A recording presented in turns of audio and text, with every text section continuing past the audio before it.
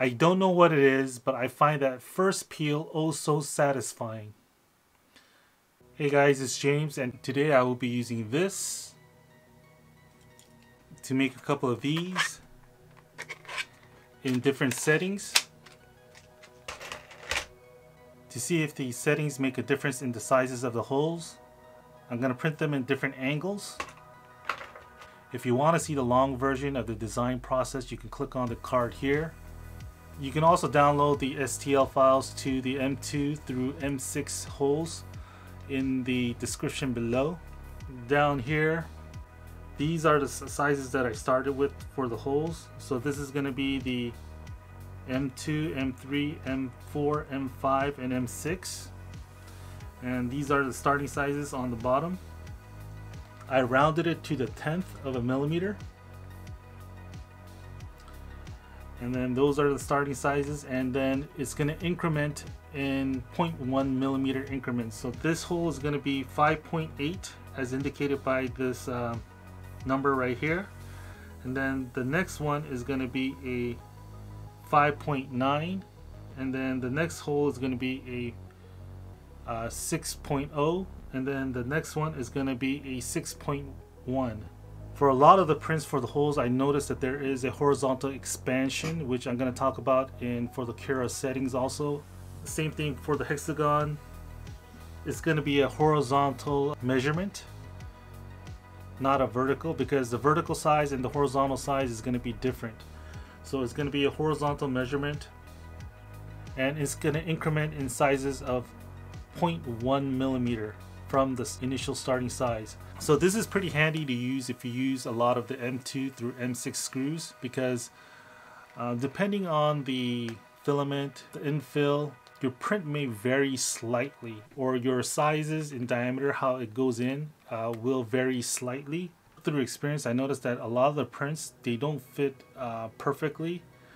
There is a 0.4 millimeter difference that I find that is usually a good number, about 0.3 to 0.4 millimeter. You make the opening a little bit wider to a 0.2 millimeter on one part and 0.2 millimeter on the opposing part. That way they both stick together well instead of having to use the Cura settings.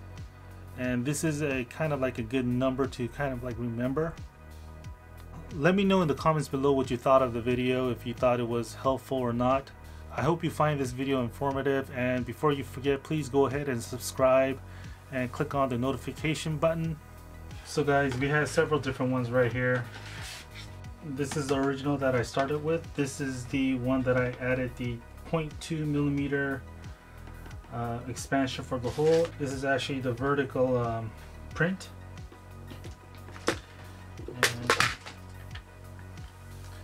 It starts to thread in about the third one. It starts to thread in, and it's pretty decent, but on the fourth one you can actually just push it in. So that's kind of typical. As you can see, it's a little loose. If I shake it, it still, you know, comes out. This is a fifth one, but I think this is because it's small. The 4 is okay too on this one.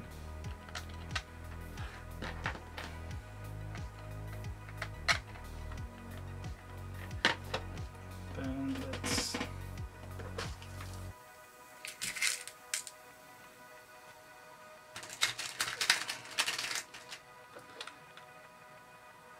These are actually pretty snug on the original holes.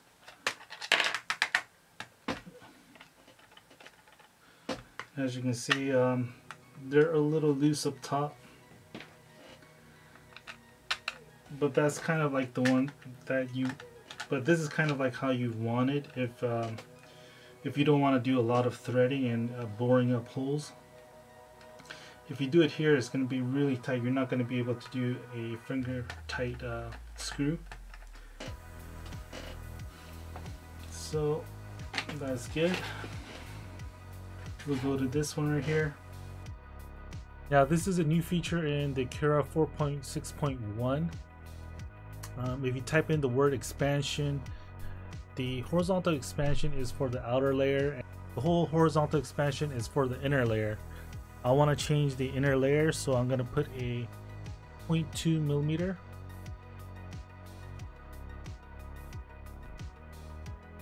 I don't like to use this setting in Cura often. I rather like incorporating the expansion into the design itself.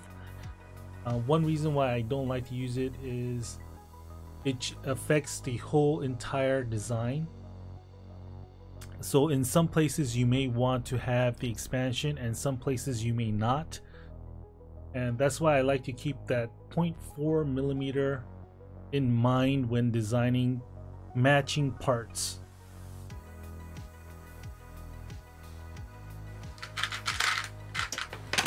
Which is a 2 millimeter expansion, 0.2 millimeter expansion.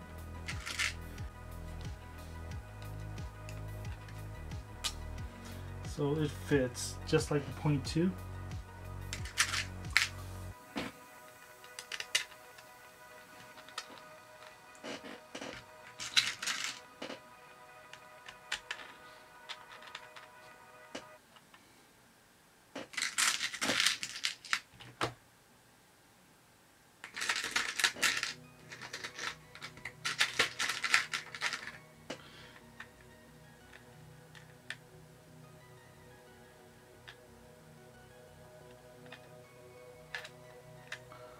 I measured this wrong.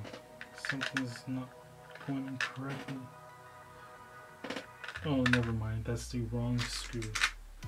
This is the correct one right here.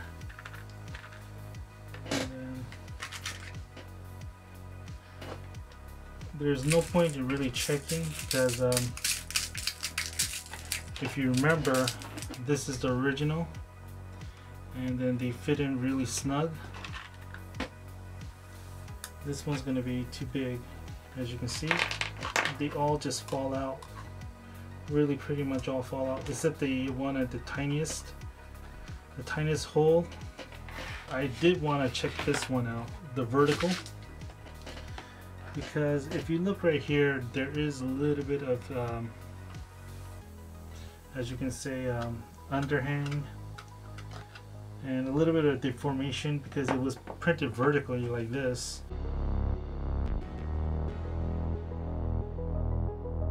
And there were no supports inside, so I want to check this one out.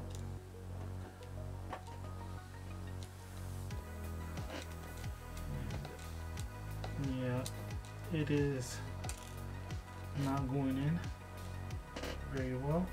I'll probably have to put it in this one.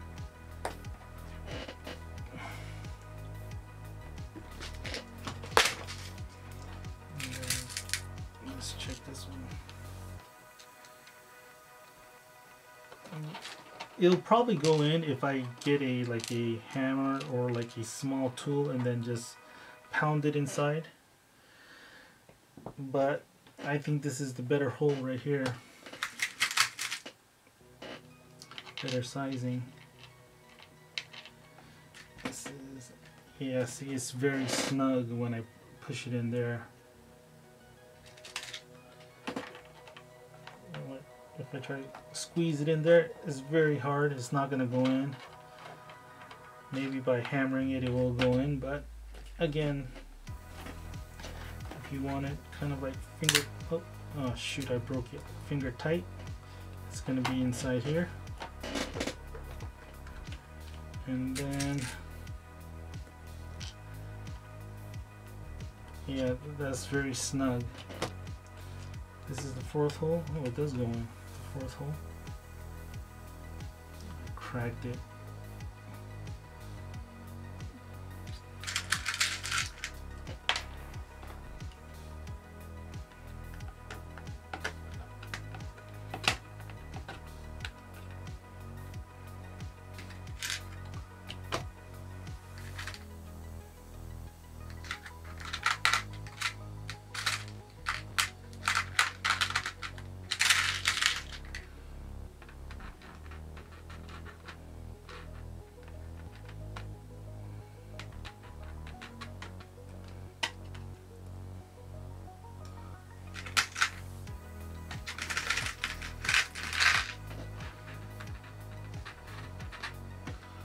again, you can kind of like screw it in, but you're gonna have to use a tool to thread it. So if you want to have a little bit of threads inside, you can go with the first hole, the original hole, but again, this is a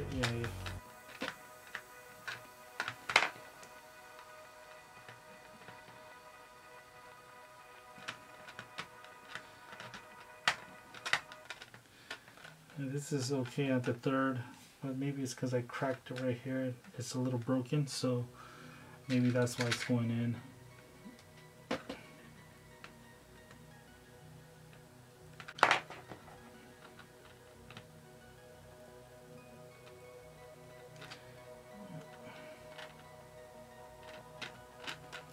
The third, interesting. I would have thought because of the sagging, you see the overhang right there, it would have made the hole a little bit smaller. But this one goes in at the fourth, the horizontal. There's a horizontal expansion, more of a horizontal expansion. It's actually smaller. I would have thought that because of the overhang over here, the slight overhang, it would be, the hole would be smaller diameter. So I was surprised that there was more of a horizontal expansion than the underhang sagging. However, you guys should try this out on your own printers because every printer is a little bit different and the filament is going to be different. The infill, all the settings that you use are going to be probably different than mine. I do know that if you put 100% infill in it, the size of the holes actually gets a little bit smaller, not too much, but very tiny much, maybe like a 0.05 millimeter difference. And if you'd like to see other videos like this, go ahead and subscribe to my channel. Thanks for watching.